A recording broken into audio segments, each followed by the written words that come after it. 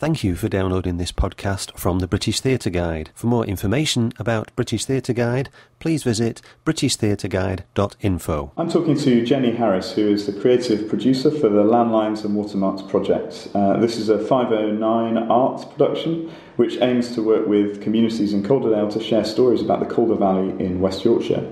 And Calderland is a newly composed people's opera examining how these communities have been shaped by their relationship to water in a number of ways. Written by Mike Kenny and composed by Richard Taylor, the new piece has a cast of local singers and musicians and is due to be performed at the recently restored Grade 1 listed Peace Hall in Halifax from the 29th of September to the 1st of October. Jenny, I know you're really busy with the sort of work on the show, so thank you for talking to us. Could you just start by telling us how this project came about, please?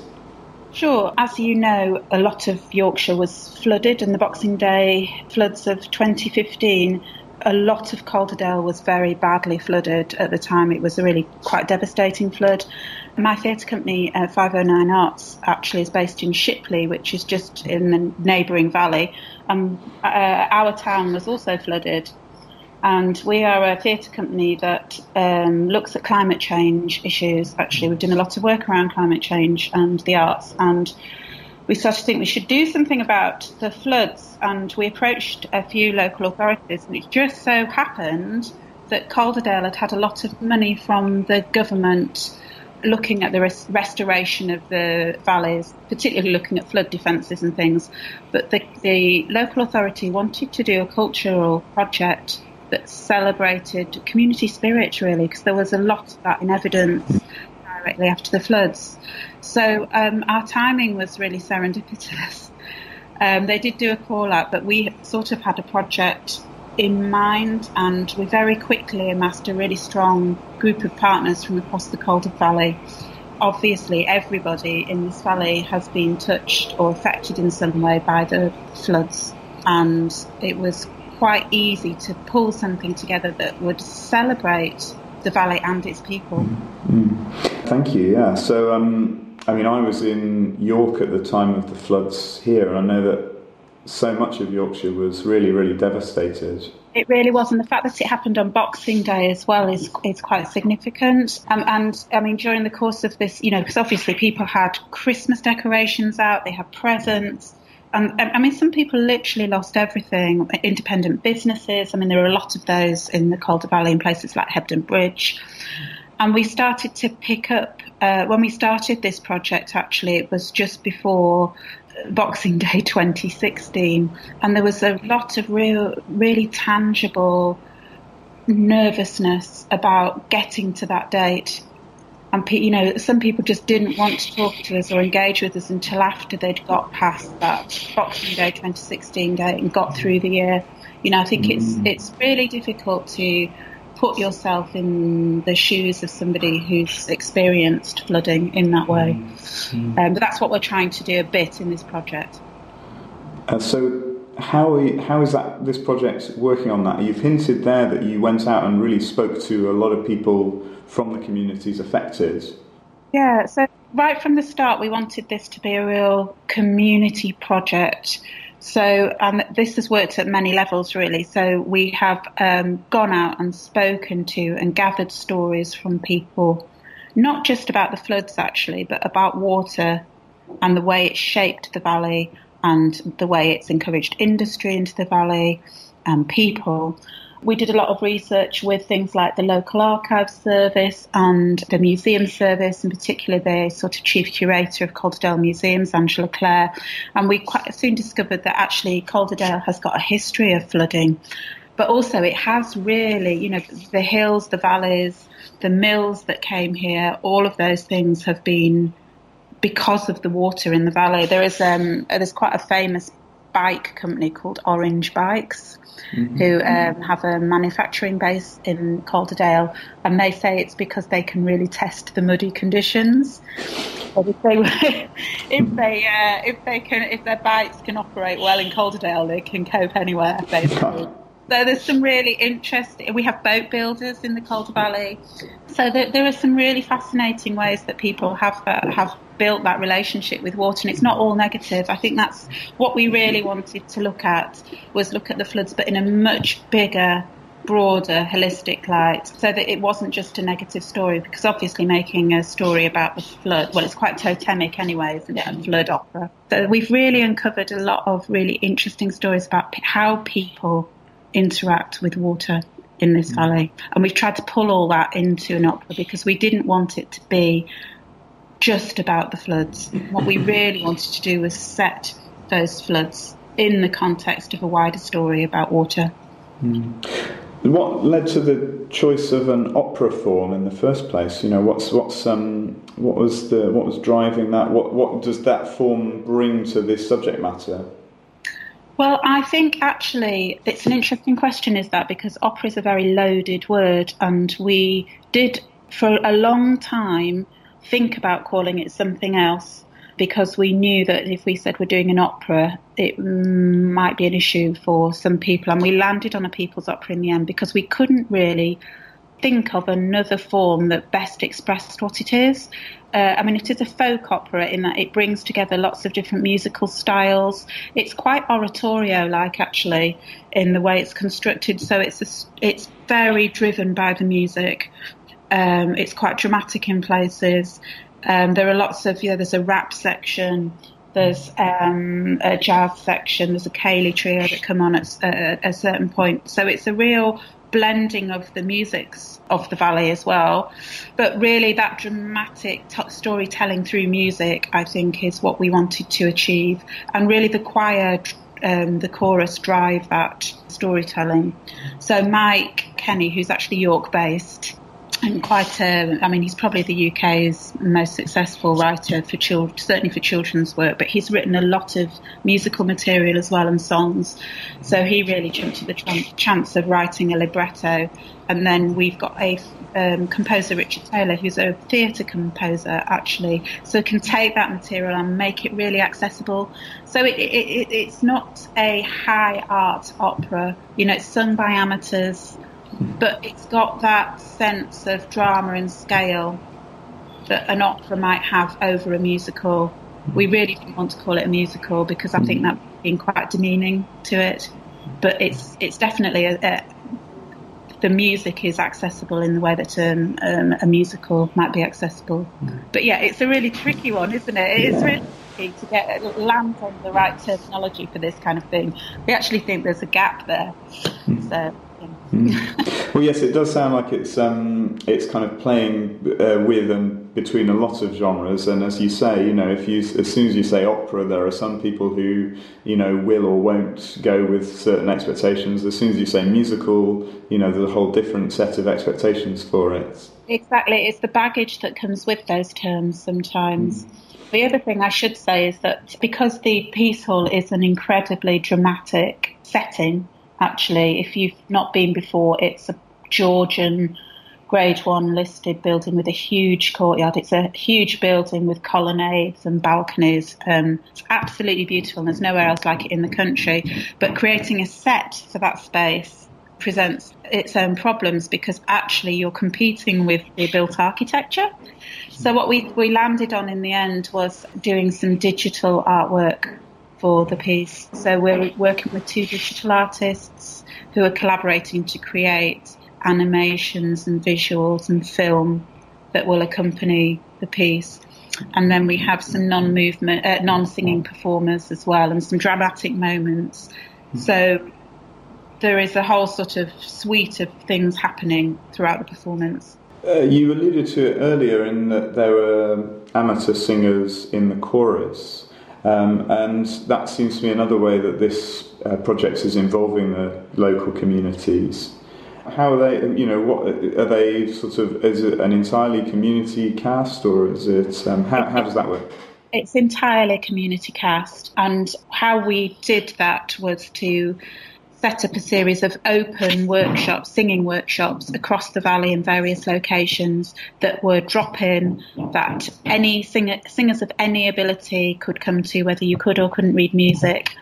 And from that, anybody who enjoyed the sessions and wanted to carry on was welcome then to be in the choir. So it really is an all-comers chorus.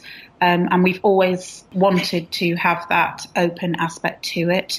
So there are definitely singers in there who've never sung in a choir before. We've also, so there are just over 100 adult singers in the chorus, and we have been having regular rehearsals. One of the challenges of this project is the timescale. Actually, we're doing probably a 2-year project in 6 months. So the choir have been working really, and it's specially composed music. So it's quite challenging in places for amateur singers, but they've responded brilliantly. It's sounding amazing. So that's working really well. And then alongside that, we've recruited 100 children via Calderdale schools who form a children's chorus. So there are over 200 singers as part of the piece, and then about 12 musicians, a ceilidh band, and the performers are all local amateur performers as well.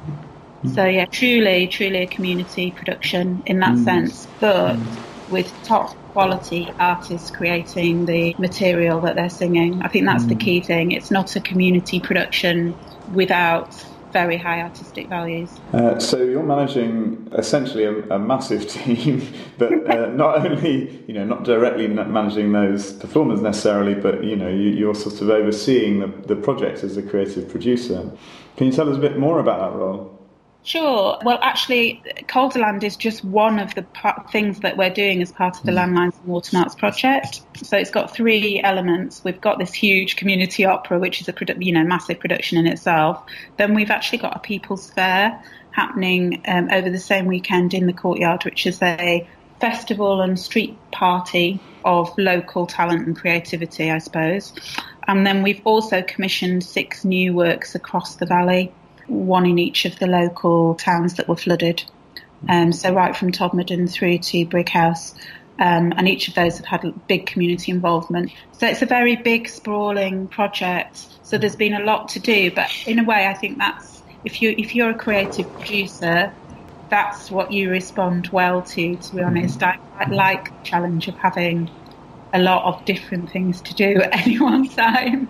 So I'm very busy at the moment dealing with production issues, so technical specifications, where we're going to stage the opera, the detail of mics and PA systems and lighting rigs and crowd control and, real logistics at this stage of the production itself. But my job can include anything from fundraising to going and talking to stakeholders to organising rehearsals to booking acts. I mean, it's a real huge range. But essentially, it suits anyone who's quite organised and likes people. I think, I think organisational skills, obviously, but actually I think you need to fundamentally enjoy working with people to do this job. Could you tell us a bit more about your route to this job? How have you found yourself managing this project? Well, I hate to say it because it's not particularly helpful, but it was almost accidental, really. I did a music degree at Goldsmiths, and then I was a jobbing musician for a few years. And then I started working on the other side, so I started promoting, and I ended up getting a job actually for Leeds City Council, booking their music programme, which was, I think, a slightly circuitous route, but they wanted somebody with a different background.